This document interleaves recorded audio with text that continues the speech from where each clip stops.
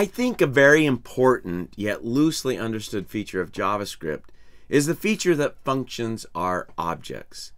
In this tutorial, I want to cement this idea with some examples. Welcome to another tutorial from All Things JavaScript, where we help bridge the gap between novice and expert. To be notified about new tutorials, make sure to click that bell button and subscribe. Also, check out the discount links to all my courses that I've included in the description of this tutorial. Functions are objects.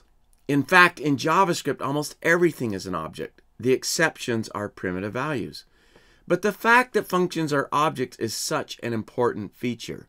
It leads to functions being first-class citizens in JavaScript, meaning functions are values that can be passed around. And since functions are objects, this is possible.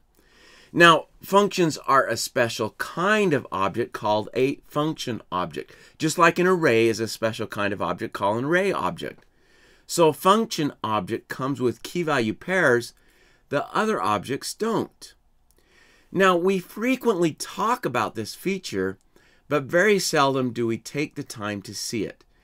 And by that I mean look at a function and reveal the object structure and work with it like an object. So let's take a moment to do that in order to cement this idea. Now, first thing I'm going to do is just declare a function. Hello world. All we're going to do is log to the console the string hello world. All right, we have a function declared. Now, let's go ahead and take a look at this on the console. Let's work with it a bit as if it were an object. Let's see its structure. So let me open up the console here. Now, first off, of course, we can invoke the function. And basically what happens there is the body of that function is stored as a string. And then that is invoked as JavaScript. And so that's what happens when we add two parens at the end of a function. Now notice that we can put the function name without parentheses. In that case, it basically returns to us the body of the function, all the code that is in that function. We see it right there.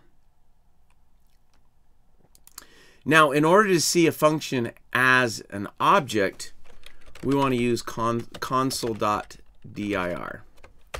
and then put the function name inside the parentheses. And this will allow us to open it up and look at it. So now I can click this down arrow and I can see key value pairs that are part of this object, this function object. Arguments, for example. These are the arguments that can be passed into the function. Caller is where this function was called from. Length, this is the number of arguments. Right now it's 0. And here's the name. Notice the name. Now, like objects in JavaScript, we have access to a prototype. And on that prototype, we can see methods. These are methods that are only used with functions, apply, bind, call, and so on. So we can see that the prototype is also applicable to the function object. Now, here are a few key value pairs that we could enter for a function. The length, the name. That's the name of our function because of how we defined it. And as I mentioned, there are also methods we can access. For example, if I do hello world.toString,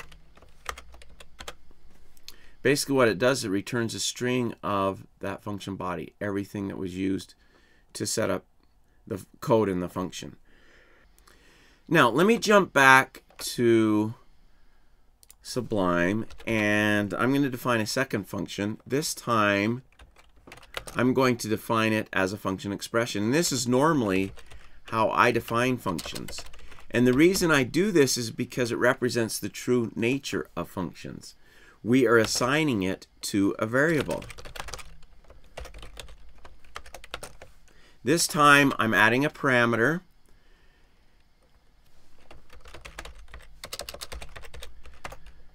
That way we can look at the parameter that's a part of it, and I'll do a template string here to display whatever value is passed into that parameter as a part of the console log statement. So there we have a second function defined as a function expression.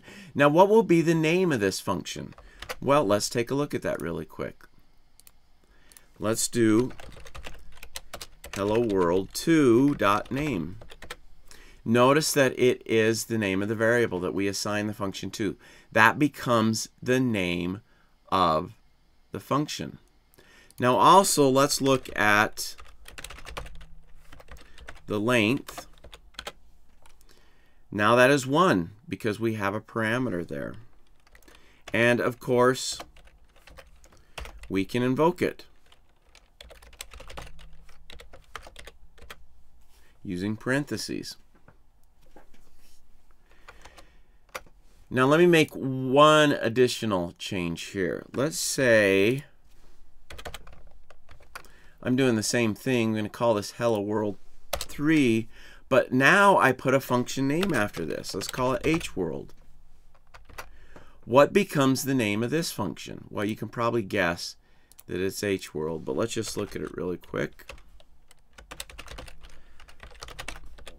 There, it is hworld. So now we have a function name, and we also have a variable name. And they are separate. All right, now since functions are objects, we should be able to work with them like objects. So add our own key value pairs, add our own methods. And yes, we can do that. That's not something that's recommended to do with functions, but let's just see that we can do that. So let's say I'm going to put the author of this function, which is myself. So I'm going to put that in as a key value pair. And then also I'm going to put a method, just a sum method. Basically this is going to take in two numbers and it will return num1 plus num2. So now I've added some key value pairs. I've added a method, and I've added a property to this function object. So if I now do hello world.author, I get that name back. If I do hello world.sum and pass in two numbers, it returns the value. So there I've been able to add methods and add properties to a function object. And obviously, this still works as a function. That hasn't changed. We still can invoke it with parentheses. So just a couple of things to emphasize that functions are objects. They're a special kind of object, as mentioned, a function object, but they behave like objects. They have key value pairs. I think this is such an important concept to remember about functions in JavaScript. Now, before we're done here, please hit the like button and subscribe. And remember, I've provided discount links to my courses in the description section.